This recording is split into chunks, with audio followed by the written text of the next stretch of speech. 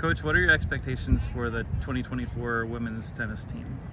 Because we're a young team this year, we are looking to build on what we did last year. Lost a lot of seniors, so we're going to use this year to develop, get better, and see what we can do in the conference. And with only one senior on this year's roster, what are the positives and negatives of something like that? Well, definitely trying to figure out who is going to step up into those leadership roles. We're going to rely on our sophomores and junior classes to do that, and just to kind of see who's going to pop through and develop. And this offseason, you were named to the ITA All-Academic team once again, kind of a staple of that team. Can you talk a little bit about what that means to your program to be a part of that? Yeah, we definitely take a lot of pride in being good not only on the court but in the classroom as well. We strive for that every single year, and we look to do it every year in the future.